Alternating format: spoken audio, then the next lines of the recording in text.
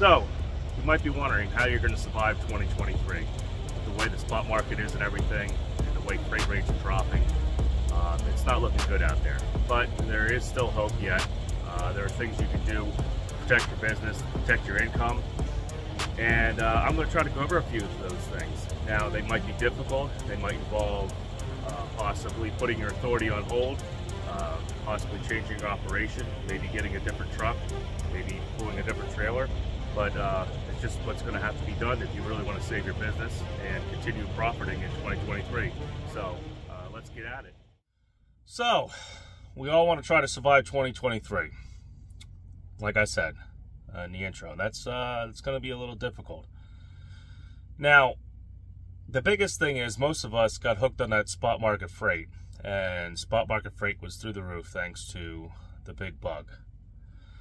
The problem is, the market's changed, the economy's changed, and things have sort of took a turn for the worse, whether that be the war in Ukraine or certain political things that are out of our control within the government. Not pointing any fingers, it's just the way it is right now. That being said, things that you can control is what you have to worry about. Whatever happens out there is going to happen. There's nothing you're going to be able to do about it. No amount of voting, no amount of calling your congressman, no amount of protesting or lack of, the whole show up to New York is going to matter. It's not going to pay your bills. It's not going to stop your truck from getting repoed. It's not going to hit the reset button. It's going to happen no matter what. And you're going to have to pretty much rely on yourself. You're going to have to make your own decisions. Now, like I said before, in a few other videos past, the time to get out, to wipe your hands clean, and basically move your problems to somebody else has pretty much ended. The guys with $200,000 KWs that bought them just to look cool and Peterbilts and whatnot. To be honest, almost anything, because prices just skyrocketed on everything. You're left holding the bag right now. And unless you already tried to sell your stuff 6 to 8 months ago, maybe, like right when the market started to dip, most of your buyers have already kind of got the gist that spot market's dead and trucking's not doing good right now. So you're going to be stuck with that truck. Now, depending on how much you owe and everything, you might still be able to get out of it. It might still be a better idea, no matter how cool and how nice and comfortable it is and everything, and whatever amount of money and chrome you put into it, it might still be worth it to get rid of it. If you're, no matter how nice and cool looking the truck is, if it's not making you money, what's worth having? That's it. Why continue to stress out to keep that truck? If you have some money in it and you have it paid off or close to paid off, and you think you can trade it in, try to trade it into a truck with a less payment. And when the market comes back, sell that truck to raise the price on it. Sell it to some other unwitting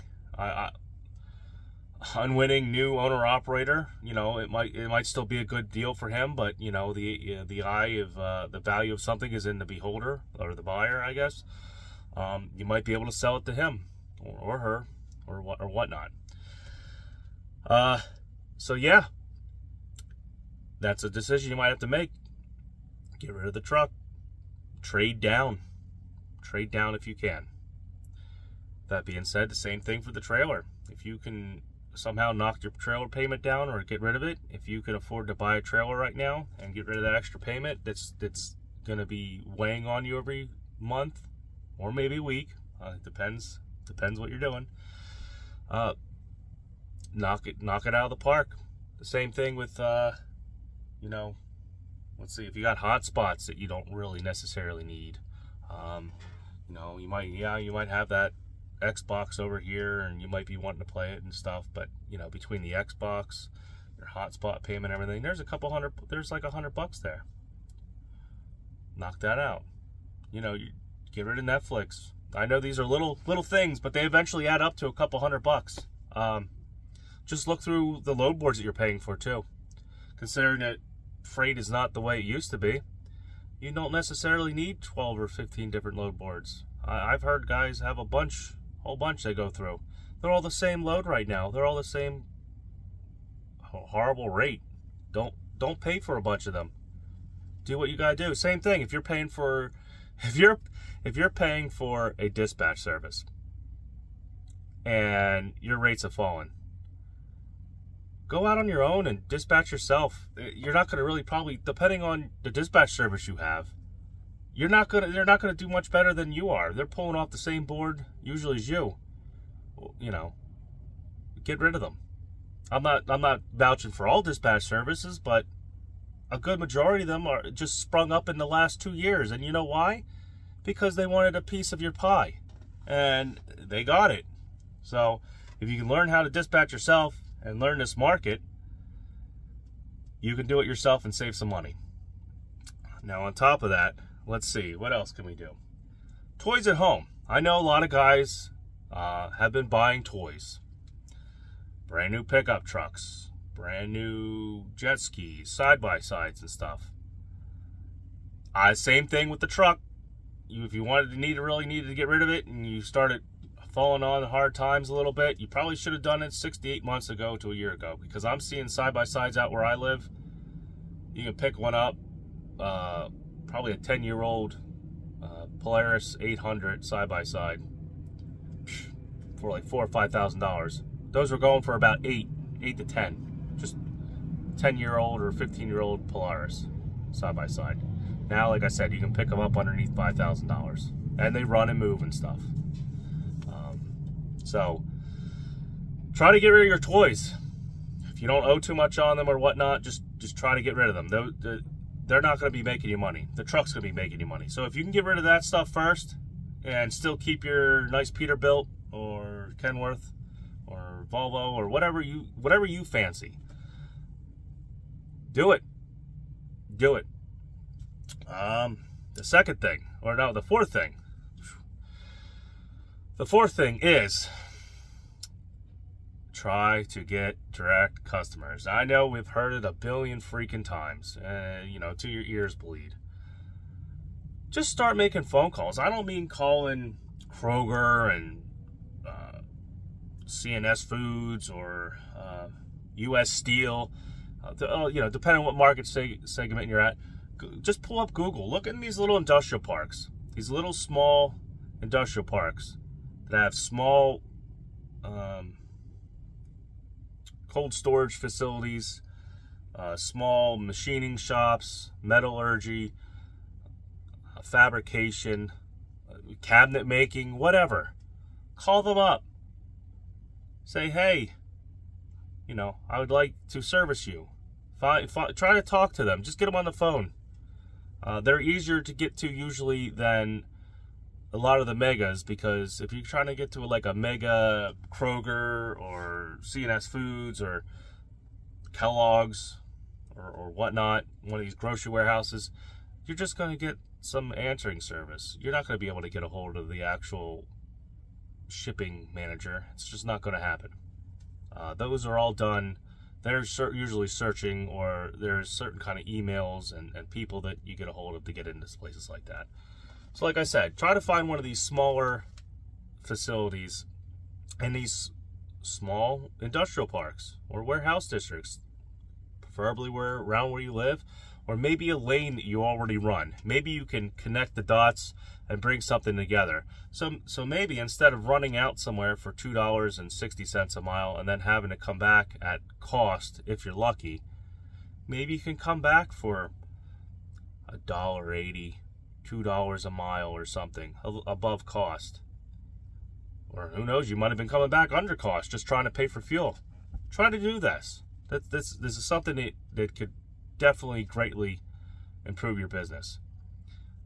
And I'm not saying try to go in there and undercut anybody, but try to secure the best rate you can get. The best rate that actually makes you profit. And this is still business. It's cutthroat at times. It is what it is. But as long as you can offer a good service at a good price and not be, not do some of the stuff we see out here with some of these carriers that we see running freight that we don't know how they do it, but they do it. As long as you can still do that without crossing that threshold, you're golden. Because anything you want to do, you don't want to jeopardize your authority. And you don't want to jeopardize the company you're running under, their authority and their business. You don't want to get on the phone and start cursing at these brokers. If you're not only representing your business and yourself if you're leased onto a carrier, you're representing the carrier. You're representing everybody that works there. If they lose business because of you, you might put not only yourself out of business or got laid off, fired, or whatever you want to call it from that carrier. You might have also jeopardized everyone else at that carrier. So just keep that in mind when you pick up the phone and you talk to the broker, because they will go on 411. They will report carriers. One guy can mess that up. Just one guy. God forbid it's their direct customer. So keep that in mind. Keep your mouth shut. If you want, you can come on YouTube and sort of talk as much crap as you want, but hey, the shipper might still see it, or your carrier might see it. Sometimes it's better in life just keep your mouth shut. All right, number 5. If you can't put your, you can either put your authority on hold if your costs are too high, or start shopping. Shop for new insurance. Shop for new factors. If you're factoring, shop for a new factory. You could also maybe even try to change your fuel cards. These are all options. You could also possibly, if you have your own authority, get rid of all this stuff and try doing it yourself. You got permit places you're paying, safety audit places. Get rid of them. If you can do it yourself, if you've done it long enough, you might have bought it when you first started. Now that you have the hang of it, maybe you can try to get rid of some of these costs. They do add up, especially if you have multiple drivers. Same thing, if you have drivers, maybe you're paying them through a paycheck service. If you think you can get rid of them, go ahead and do it. Every bit counts. It all adds up. Now, with your authority, you can do things a little differently. Like I said, you could easily secure your own customers. That being said, if you're leased onto somebody, it's a 50-50 shot you can get a hold of somebody, unless they're willing, unless the authority you're leased onto is willing to, connect the dots for you and, commit to letting you service that direct customer that you found. I guess we're on number 6 here. All right, number 6, another way to save money. If you have to, put your authority on hold and go lease on to a carrier that has direct freight. Around those lines, pretty much what I did. I didn't have my authority, but I left the carrier that I kind of know them a little, kind of personally before, at least the guy that manages the place. But I left. They just they had too many drivers, too many trucks. They did have direct customers, but they were running a lot of spot market. They did what everyone else did. They went for the money, and the money dropped very quickly. I figured by sometime 2023 we might see a gradual slope of what happened with the rates. Apparently that didn't happen. It just turned over like 2 or 3 months. It was done. That was it. Now, I'm not saying that there's still not good rates out there. It's just whether or not you're one of the lucky ones that got it. You're either one of the lucky ones that got a direct customer. Everyone else, they're left in the bag, because not only, basically freight volume dropped also. Hence what I said about in the beginning about the economy. So, you have excess amount of owner-operators and authorities. You don't have much freight moving. You have an excess amount of brokerages too. They all did the same thing. You've been on YouTube, just search YouTube. Everyone's doing the same thing. So now, everyone's playing that hustle game. Either they're hustling on YouTube and trying to get the money from you paying for their programs and their information and classes, or they're just hustling to get you to sign on to their carrier or whatnot. So basically we had an influx of, I don't know, you can't call it overcapacity. I guess, yeah, you call it overcapacity in every sense. The only thing though is we don't have any freight now. So it's just like with the dollar. Money printer go brr, dollar becomes less valuable. There's more out there. Same thing happening right now with owner operators, lease drivers, carriers, brokerages, brokers, the whole 9 yards. Factoring companies, they also all of a sudden sprung up too. All that happened because everybody was going for the money. So that being said, the real what this is going to be is a waiting game. Whoever can last the longest. That's basically what this is going to be. There's going to be a lot of carriers, a lot of owner operators that are going to go under. If you watch already on YouTube, there's a few people that do repo. The repo and brand new Volvos from companies, kicking the drivers out, having to pay for the company's driver's hotel because they feel bad that they're repoing the truck, and the driver, their company, don't want to pay for the hotel, or probably can't afford it. Who knows? Or probably assumes that they're going to quit anyway once if you're a driver and your truck got repoed. If you stay with that company, that's all on you. Let's see, am I missing something here? I didn't exactly make a checklist. This is all going off my head. I do have a sinus infection right now, so I'm just trying to make some good content, trying to save some people's businesses, just like I'm trying to save mine right now. I'm in the same boat as everyone else. I should have changed. Like I said, I stayed with that one carrier. I should have changed earlier and got right now with a direct carrier. I haul direct for a carrier. I haul Tyson. I get paid by the mile. I have no, I cut my costs. I might have cut my rate, but I cut all my costs. I have nothing in costs, really. I run for my mileage pay, and that's what I get paid. And it's not $1 a mile. It's up over $2 a mile.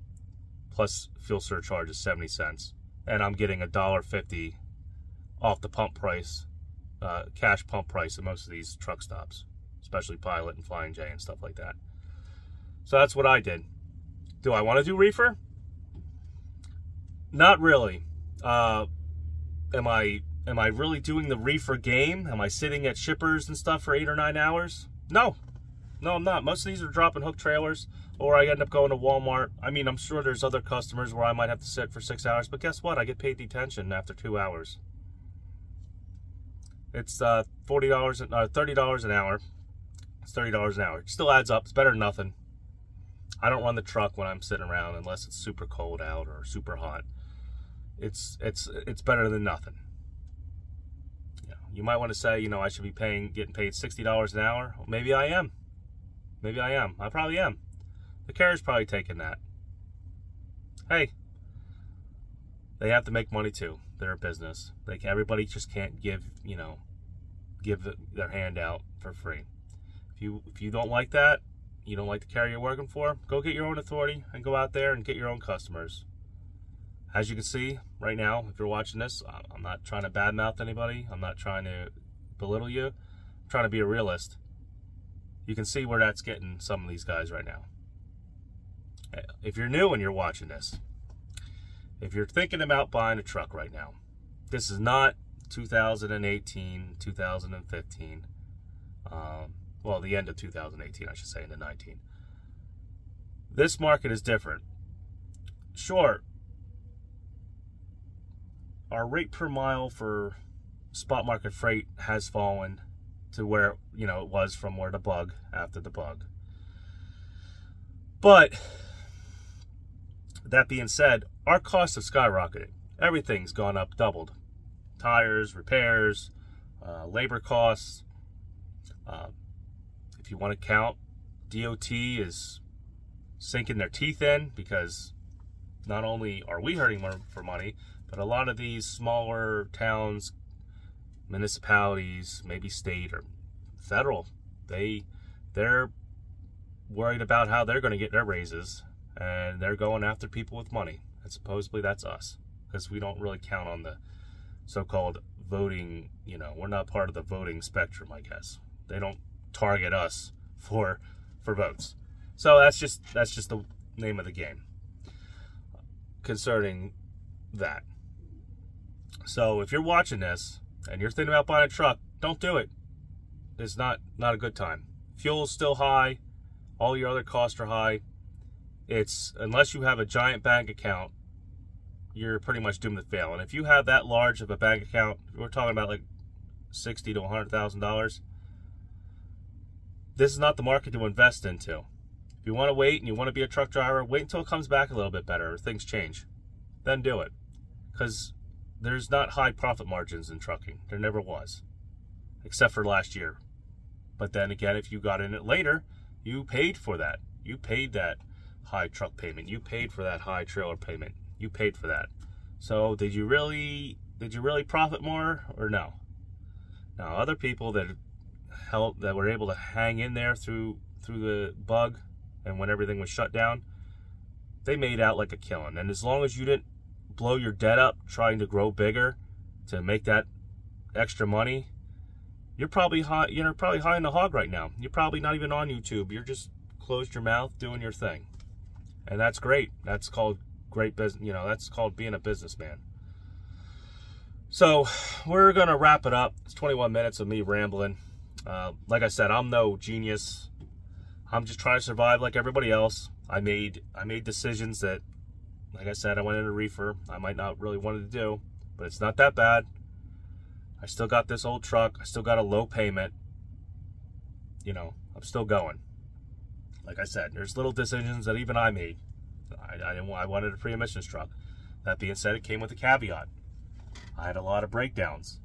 Things that I could kind of fix and could not fix. I still had to pay money for. And it's been relentless because nobody took care of this truck before I got it. It was very well cleaned up. And yeah, and I just wanted to start out making money.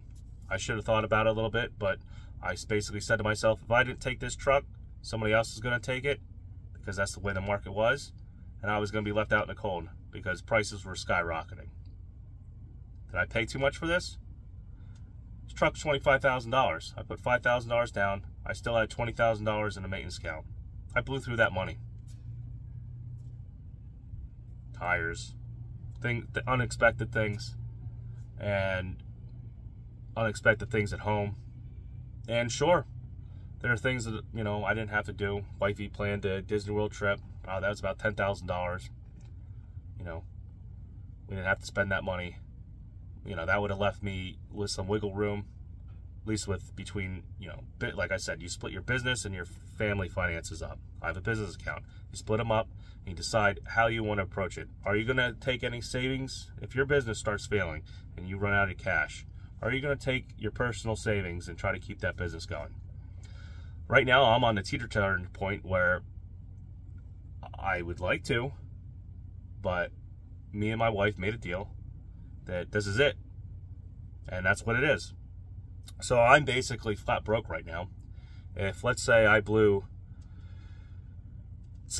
blowouts right now, I'd have to do some talking and might be able to take some extra money out and do stuff, but I mean, I might not be giving her any back rubs at night for a while, if you know what I mean. So that's where I am right now. So it is what it is. I don't know everything. To be honest, if you want to really find out, I'm going to shout out 2 channels that I would say you should be watching. DIY Semi and Cash is King Trucking. They're both making it. One has their own authority, has their own little small fleet, and he's making it. The other one is leased to a carrier. That is Cash, and he's making it. They basically didn't get in a lot of debt. They did not jump on the bandwagon and, try to justify buying new trucks, growing too fast because the money was out there. They took it easy. They've seen this happen before, just not to this extent. Like I said, even I thought this would plateau a little bit slower than it did, you know, or go down slower than it did. So that being said, if you wanted, you know, I'm sorry that you had to listen to my ramblings for 25 minutes, but this is the kind of content I'd like to try to make.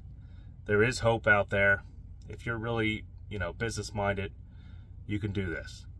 The problem though is you have to be concentrating on your business, and you want to have to succeed. If you already have doubts, if you're already like, I'm just going to let the truck get repoed, if that's like, you know, you're just moving through the motions, stop right now. It's just going to get worse for you. Try to give the truck back, you know, anything. Try to sell it. You're just going to make problems worse for yourself. Try to find a different, either get into a different career field, become a company driver. Don't put yourself through that stress. Don't put your family through that stress. There are other things that are worth more than trucking, worth more than your business. Worth, you know, not only may you just give up on, you know, your truck and credit cards and whatnot, you may end up losing more than just your truck and your credit cards if you're, let's say, family man. Because there's only so much that they can put up with too. So I don't want to try to get personal there, but that's just the truth. You know, think about that. So now that I kind of put it in a bad mode, there is hope out there. I'm making it. In fact, I haven't got my check yet because I'm only 1 week into this. But from my calculations, I'll probably end up grossing between, now this is just between 2 points because I don't, you know, can't count on everything, between $6,000 to $8,000 running dedicated.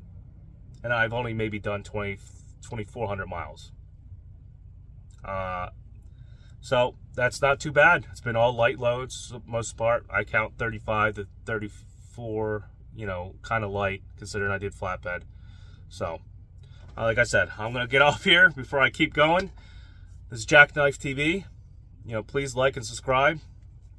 You know, if you have any, if you know, want to try to get a question answered or whatnot, you can email me at jackknife.tv.info@gmail.com. You can also do it right here in the comments, and, you know, suggest some videos to me. I'll try to do something, you know, around the lines of anything you really want besides, you know, getting naked. So I can talk about the truck. I can talk about things that are busted on. I can talk about how crappy it looks, how old it looks. I can talk about reefer, flatbed, oversize, you name it. I can help you out. I might not, if I don't know the answers, I'll try to put you in a direction that, you know, somebody that can, or an article or whatnot. So stay safe out there, persevere, and, you know, make the right decision for yourself and your family.